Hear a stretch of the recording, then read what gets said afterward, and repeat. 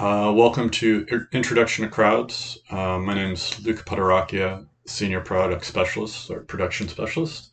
And yeah, um, who is this class for? This class is for people who are new to crowds and looking to get into it.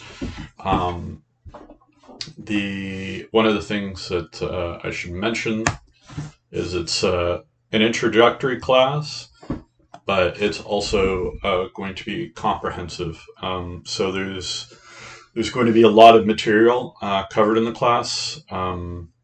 So it's going to be more than just here's an introduction, here's how to make a crowd sim, and go. The idea is that I'm going to try and discuss all of the relevant features, or the ones that are most immediately relevant, to get you what you need and get you kind of started and up and running, and allow you to have control of your simulation. And then from that base of knowledge, you'll be able to explore, expand, and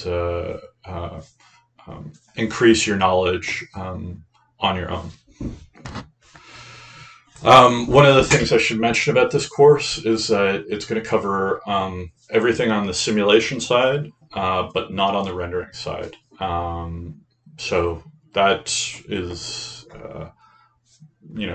will be left for another time or another section. But this is all about, bringing stuff into Houdini, simulating, and then making adjustments after your simulation. That's kind of the scope in terms of what we're covering.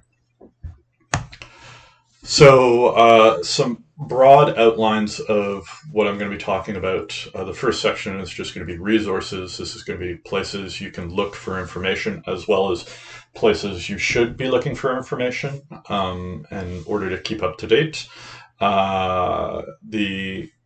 That's going to be fairly brief. Section number 2 is in-place animation. This is kind of like the simplest type of crowd information, crowd simulation.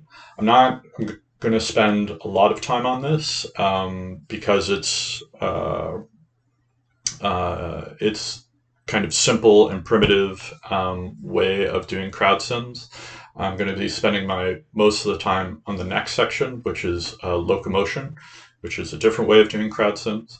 Locomotion is a more advanced way of doing crowd sims. It allows for things like terrain adaptation and foot locking, and is in general kind of preferable way of working.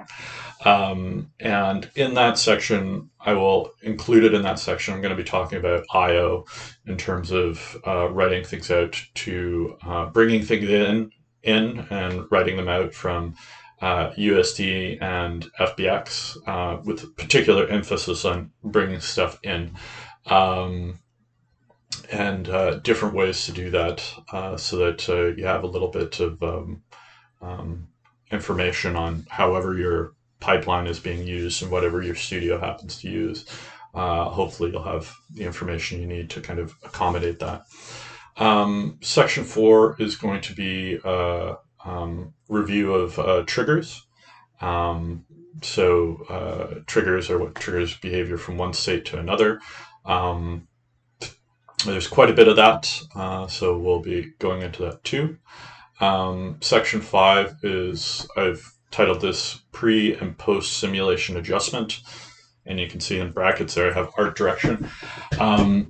This is ways of, once you've set up CrowdSim and know the kind of mechanics of setting up CrowdSim, talking about ways to kind of get control of it and address art direction. Some of the subjects I'm going to be talking about here cover it at 2 different stages. One is before the sim or during the sim while it's being run, some things you can do there. And then the other thing will be post sim. So after you've simulated a sim, what are some of the things you can do there to kind of address art direction? The last section is going to be section 6, which is reviewing some features that are new in Houdini 18, so that you have access to it and you kind of know how they work. Specifically, blend shapes and how they work in Houdini 18, and procedural transitions and how they work. Procedural transitions are different from just regular transitions in the transition graph, which I will be handling mostly in section 3, but procedural transitions are new as of 18, and we'll be discussing those in section 6. Some information in terms of, expectations, in terms of what you should know for doing this course. You should be familiar with the Houdini interface and comfortable working with it. For once we get to the section on triggers, particularly the latter part of that, you're going to have some knowledge of Vex, and the pre and post simulation section and section 6. You'll also need to have some understanding of Vex. So make sure that you kind of you've kicked the tires on that a little bit and at least understand some of the basics. All right, welcome back. The first thing we're going to discuss here is resources.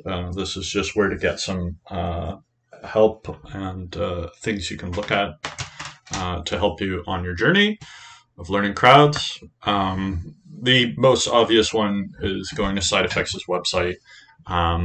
Under the section at the top called Learn, there's a subsection called Tutorials, and there's a whole bunch of tutorials here.